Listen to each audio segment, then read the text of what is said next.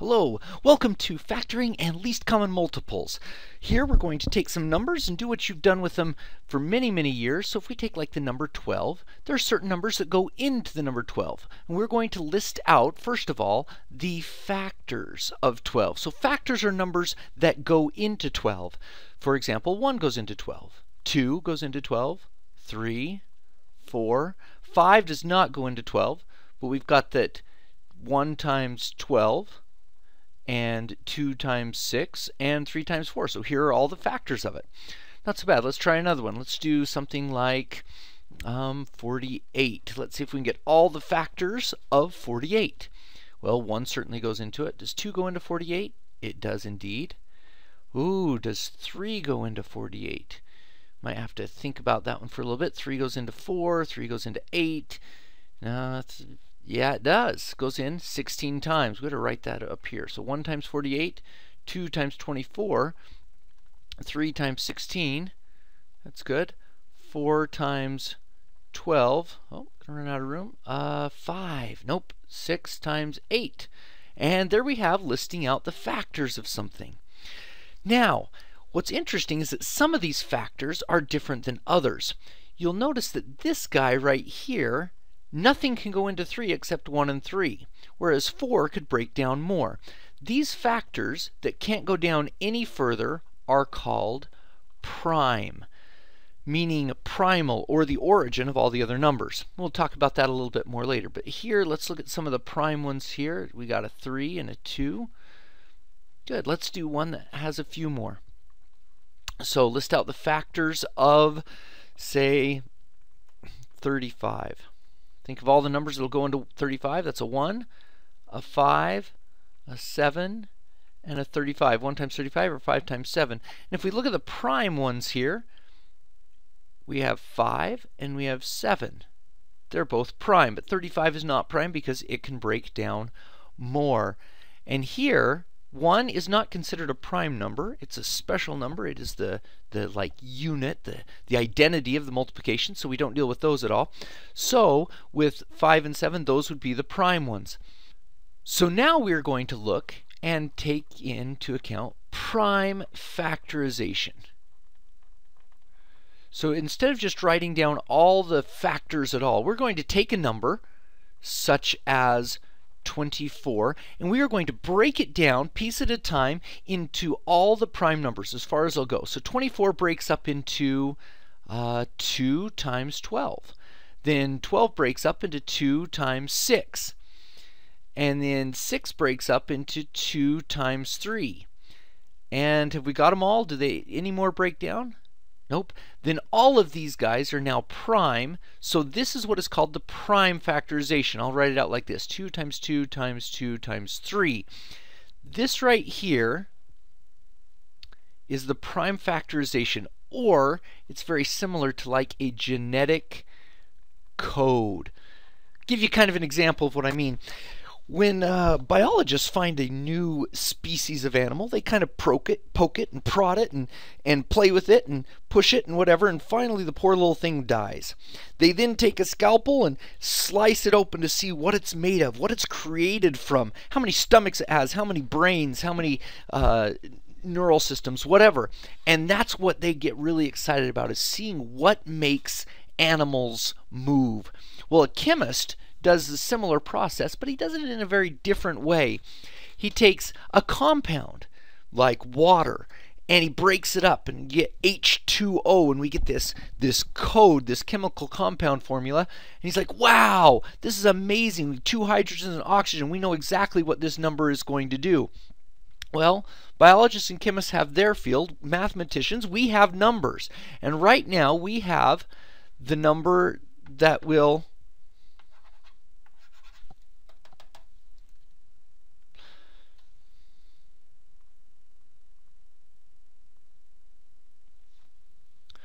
we have a way of breaking and slicing up these numbers to see what they're made of. And we get down to these prime numbers, and this number 24 is made up of 2 times 2 times 2 times 3. 3 2's in a 3. Kind of like water is 2 hydrogens and oxygen. 24 is 3 2's in a 3. And we find that fascinating. Here's another one. Let's do a number 28. 28 is made up of, what is that, 4 times 7? You see, 7 won't go down, we're stuck there, but 4 will go down to 2 and 2. So this is 2 times 2 times 7, and that would be the prime factorization of 28. Now I do want to show you something kind of cool with this. 24, let's say you started out and broke this down in a different way. You're like, hey, I know 24 is like 6 times 4. And then you break this down, you're like 2 times 3, and this one goes down 2 times 2. Notice we still have 3 2's. Like that. And this one breaks down, let's say we did it a different way. We knew that 28 was, I don't know, what, 2 times 14. And you break 14 down, 2 times 7. This is a unique genetic code for these numbers. These numbers have a code that works. And I have a colleague that has put together a little presentation of how this relates to us spiritually, not just with numbers, but with us individually. Let's take a look at this quote by President Eyring about uniqueness. He says, and I quote, "Each of you is a unique child of God. God knows you individually. He sends messages of encouragement, correction, and direction fitted to you and to your needs." End quote. This message is powerful. There's over 7 billion people in the world, and it tells us that our Heavenly Father knows us individually, and we have the ability to receive revelation from Him that will help us through hard times and help us get to direct our lives. This is powerful. One additional thing it talks about is unique. We're each unique through our experiences, the talents we have, or even biologically. We're different. We have specific genes and unique DNA. No two people are alike. And that's very important. We're going to also apply this idea to numbers. Let's take a look. So now we're going to try and do these least common multiples.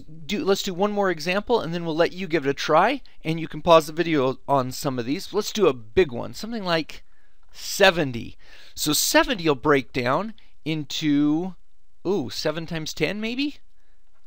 And then 2 times 5.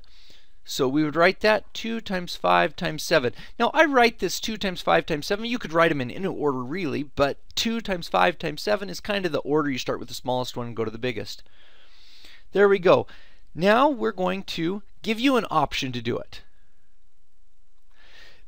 In your notebook, try the following prime factorizations: 56, 120, and 24. Go ahead and pause the video and resume when you are ready. Okay, welcome back. Hopefully you just paused the video and tried these out on your own. Let's give it a shot. See how well you did. 7 times 8, 2 times 4, 2 times 2. Now again, you might have done 4 times 14 or any other numbers up here to get this prime factorization, but you should have ended up with 2 times 2 times 2 times 7. Now with 120, let's break that up into, 12 times 10, 2 times 6, 2 times 5, 6 breaks down, 2 times 3. I think the rest of them are done, so we get a 2, 2, 2 times 3 times 5. There we go. And 24 should look like this. I think we just did 24, didn't we? 2 times 12, 2 times 6, 2 times 3, get 2, 2, 2, 3. Good. Let's try and give you 3 more. 49, 150, and 37. Go ahead and pause the video and resume when you have put these in your book. Okay, welcome back. Hopefully you paused the video so we can do these together. It was a 7 times a 7, so that's it. 7 times 7. Good. That one, 15 times 10, 3 times 5, 2 times 5, so that's 2 times 3 times 5 times 5. Some of you may have run into exponents before and write this as 7 to the 2nd power and 5 to the 2nd power. That's perfectly fine. 37. Uh-oh. Nothing goes into that, so yay. 37 is its own prime factorization. Very good. Now, these genetic codes have something that help us to do a particular set of exercises, Okay, now we're going to go into the second part of it, and this is least common multiples. Let's write out the times tables for a couple of numbers. Here's 6, and here's 8. Just if you've studied the times tables, you can do this. Oh, 6, yeah, 6, 12, 6 times 3 is 18, 24, 30, 36, 42, 48, 54, 60, and so on. On the 8s, we can do that as well. 8, 16, 24, 32, 40, 48. What's the next one? 56, 64, and so on. Now I want you to notice a couple of things. As we do these times tables, these right here are called multiples. So here we have all the multiples of 6, or the times tables of 6, and all the multiples of 8. Now notice that there are some that get shared in common. There's some right there that are in both lists. So these guys that I've circled are common multiples.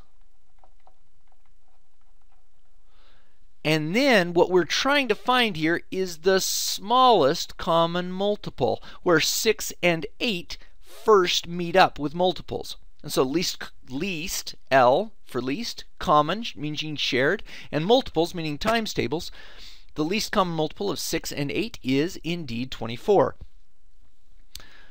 So here's another couple. Okay, I want you to try these in your notebook. Go ahead and give it a shot. Here's the number 4 and the number 5. Go ahead and list out their multiples and find their least common multiple.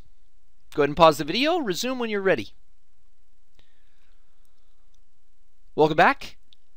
Let's do it. 4, 8, 12, 16, 20, 24, 28, 32, keep going there, 5, 10, 15, 20, 20. Whoa, wait a second. Stop. We got it. Right there. That's the first time those two lists meet up. Okay, go ahead and try another one. Pause the video when you're ready. 3 and 15.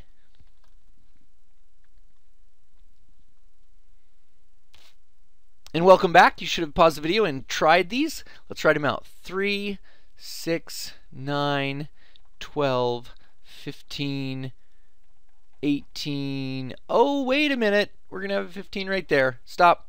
We found it. Now, there are multiples. If we were to go out, we would have a whole bunch of common ones, but those are the least common multiples. Now, here's something fascinating. I'm going to write the prime factorization of the number 6. We're going to tie factoring and least common multiples together. So 6 in its prime factorization is equal to 2 times 3. Now I'm going to write down here the multiples of the number 6, and you're going to see something that's very cool with these genetic codes. 6, 12, 18, 24, 30, 36, 42, and 48, and 54. Okay, that should give us enough to see what's going on.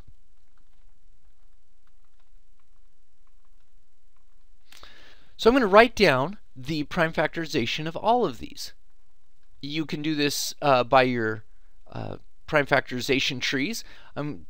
You can to check these out, but this is what you'll end up with. That's one we did before.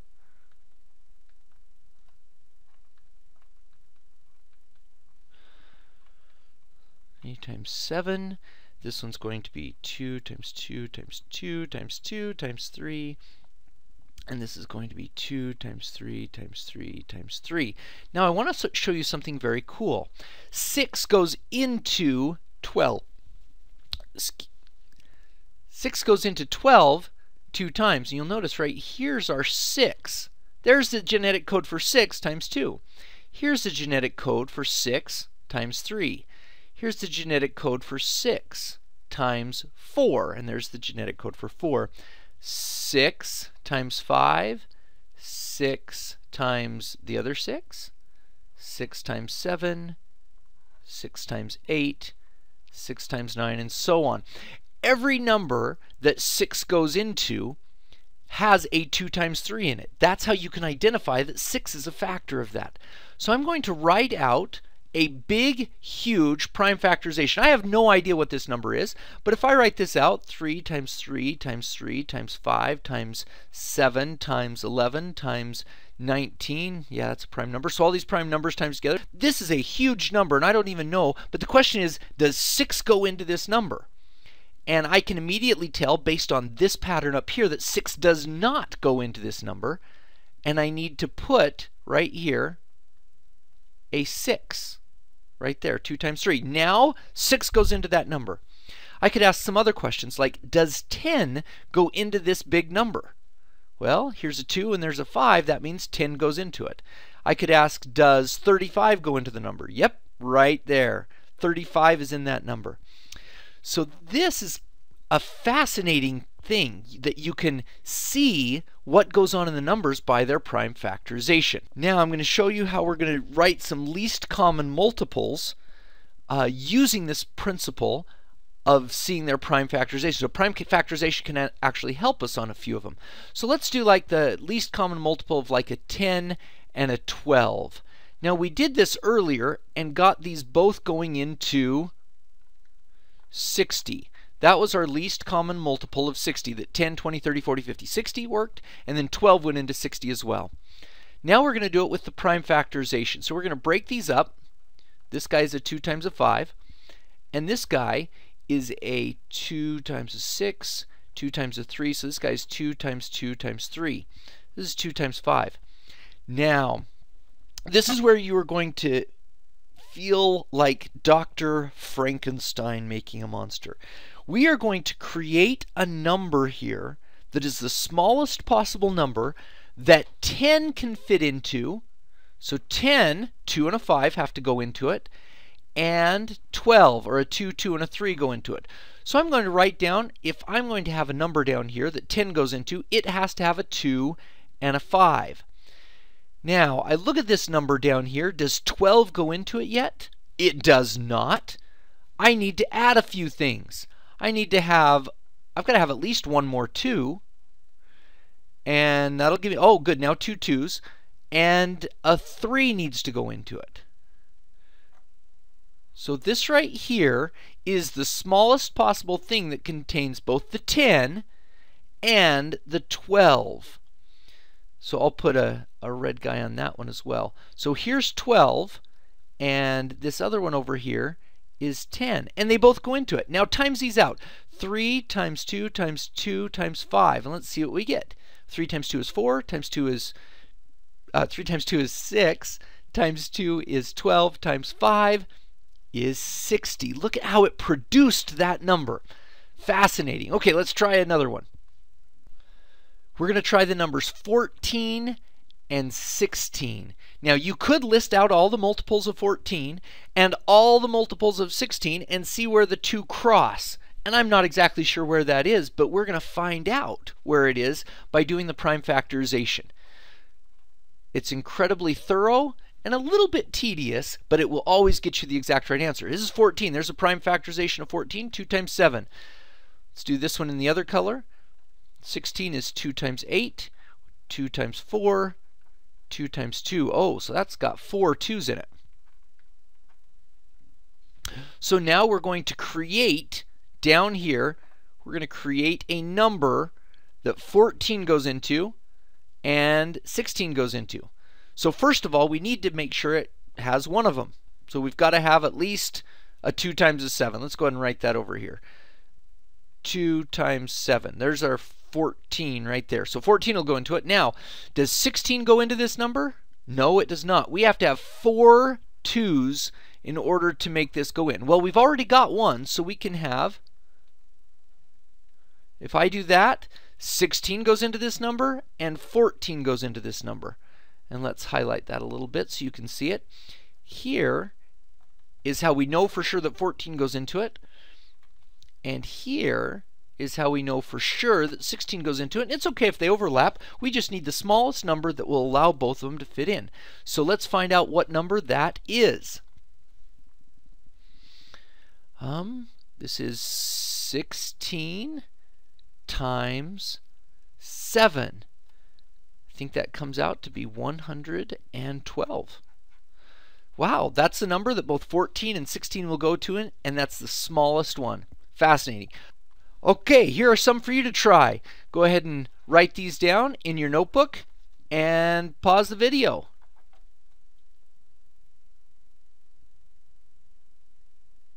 Okay, welcome back, and let's see if we can find out what the least common multiple of these are. 18 is 2 times 9, 3 times 3, so we get 2 times 3 times 3. 30 is 3 times 5, nope, 3 times 10.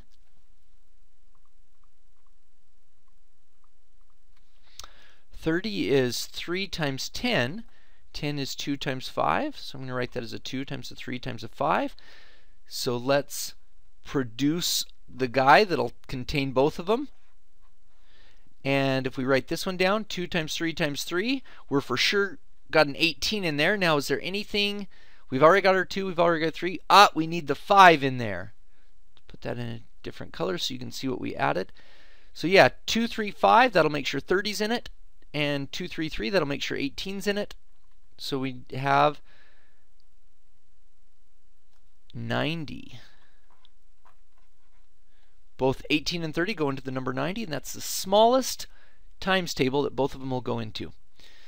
Okay, here's the next couple for your book. 24, 36. Pause the video and resume it when you're done.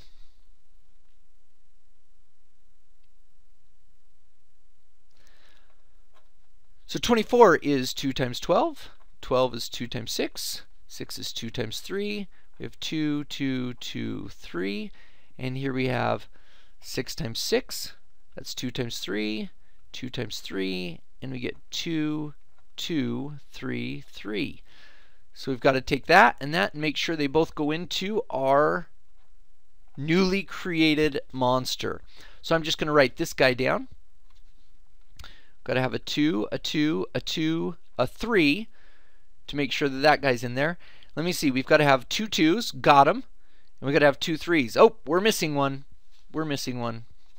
So let's put another 3 on there. And times that all together. 2 times 2 is 4. Times 2 is 8. Times 3 is 24. Times 3, that I think comes out to be a 72. So I think we're good.